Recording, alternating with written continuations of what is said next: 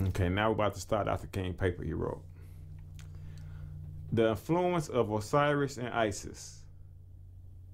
The Egyptian mysteries of Isis and Osiris exerted considerable influence upon early Christianity.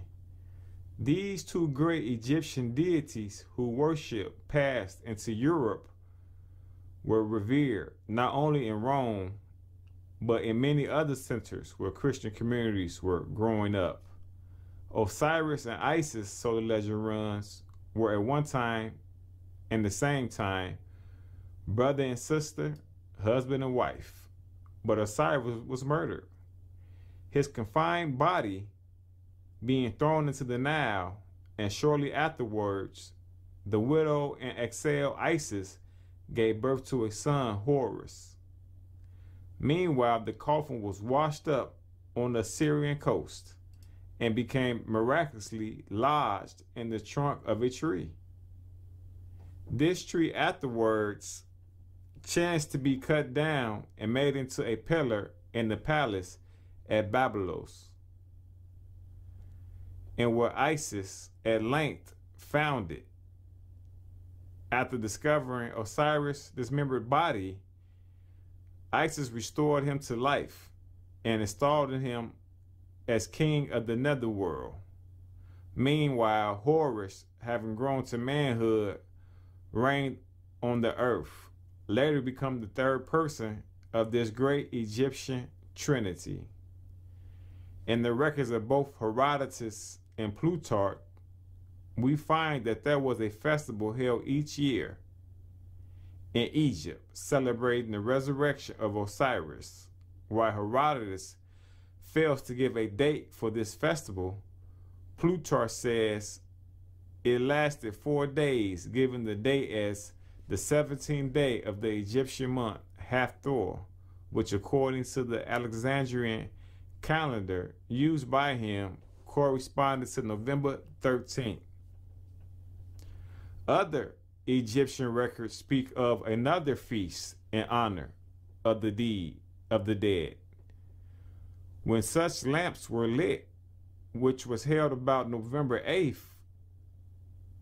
It is interesting to note that the Christian feast of All Souls in honor of the dead likewise falls at the beginning of November.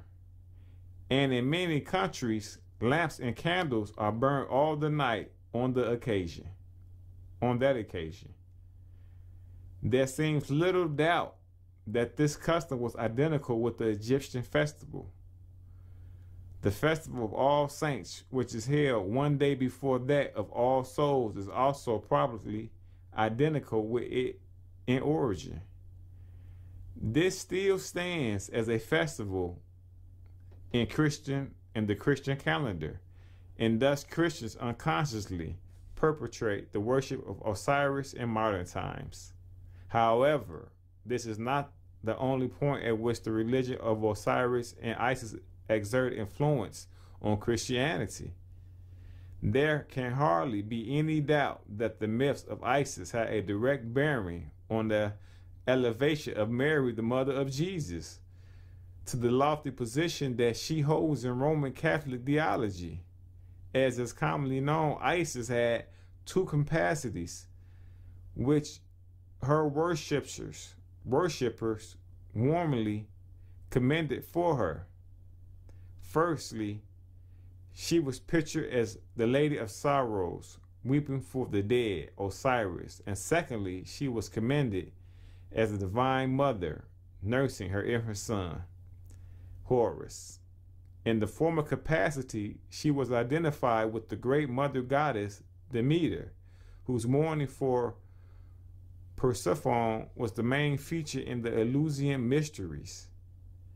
In the latter capacity, Isis was represented in tens of thousands of statues and paintings, holding the divine child in her arms. Now, when Christianity trumped up, we find that these same paintings and figurines became those of the Madonna and Child, with little or no difference. In fact, archaeologists are often left in confusion in an attempt to distinguish one from the other. It is also interesting to note that in the 2nd century, a story began to spread stating that Mary had been miraculously carried to heaven by Jesus and his angels. In the 6th century, a festival came to be celebrated around this event known as the Festival of Assumption, and it is now one of the greatest feasts of the Roman Catholicism. It is celebrated annually on August 13th, but it is this very date that the festival of Diana and Artemis are celebrated, with whom Isis was identified.